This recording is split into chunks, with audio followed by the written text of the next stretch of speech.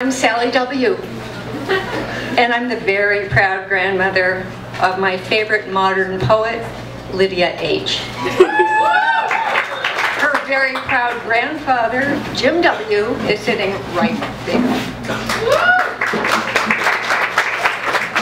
Here's a poem called Introduction to Poetry by Billy Collins, 2001-2003 U.S. Poet Laureate, and my second favorite modern poet. You'll see why later. I'm reading this now. I ask them to take a poem and hold it up to the light like a color slide, or press an ear against his hive. I say, drop a mouse into the poem and watch him probe his way out. Or walk inside the poem's room and feel the walls for a light switch. I want them to water ski across the surface of a poem, waving at the author's name on the shore. But all they want to do is tie the poem to a chair with rope and torture a confession out of it. They begin beating it with a hose to find out what it really means. That was Billy Collins. Jim and I moved from Illinois to Arizona in August of 2012. I think we experienced our first type slam in late spring of 2013, and it blew our socks completely off.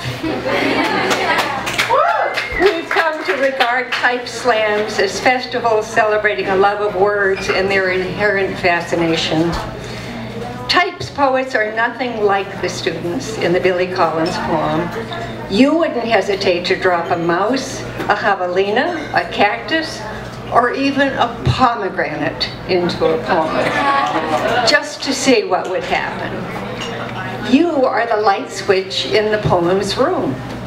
You would never beat a poem with a hose to find out what it really means. You are what it really means.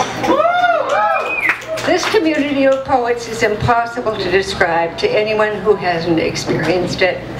The monthly gathering at Bentley's always sizzles with energy and crackles with excitement about making words leap, dance, and do backflips through flaming hoops. I have loved words and worked with them for just about all my life. Family lore has it that when I was about 5, I drove my own personal mother almost around the bend by singing for 2 straight weeks at the top of my lungs the word I thought was the most beautiful of all I had ever heard: saliva. I know you've sung words you've found beautiful too. For several years, the most beautiful word in both sound and meaning to me is family. But I promise not to sing it now. When I can't find a word that says what I want it to, I invent one, and I know you do too. I admire your fearlessness. I admire your affection and respect for one another. I admire your ability to articulate worries and vanquish them in your poems. I admire you. When I'm here with you, I feel like part of the Types family, and I love it. Thank you.